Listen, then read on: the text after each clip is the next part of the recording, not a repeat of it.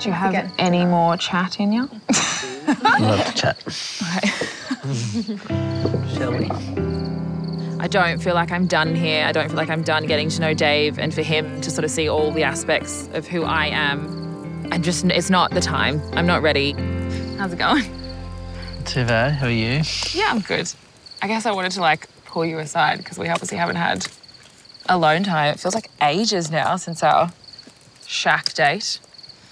And I know I've had like non-L moments, I feel you probably would have seen, like at the ball, I was a little quiet. Obviously, we had an awesome first date, which I guess from my point of view, it's been pretty hard to sort of find that sort of space again. I know. Yeah, I'm obviously trying to navigate what's in front of me. I guess I'm just concerned that we'll struggle to mesh in sort of our downtime, I guess. But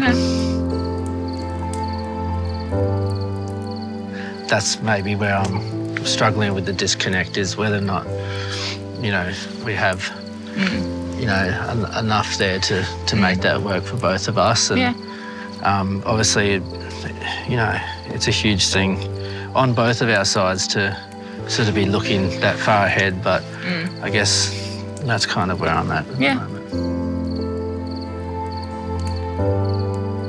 It's, definitely not a nice feeling to upset Elle.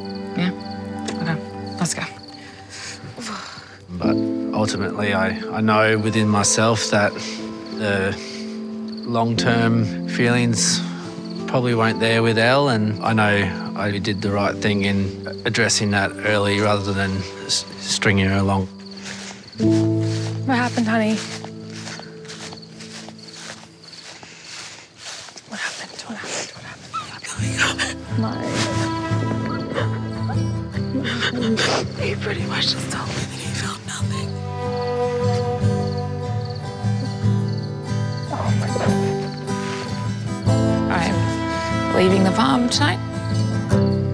That's probably like, honestly, like a difficult thing to deal with because we've been really close this whole time. So yeah, not great. See ya. Honestly, he's a great guy. Like, I obviously hope he finds some sort of connection with one of those three girls. I thought I sort of had that from the start, but it's clearly not there.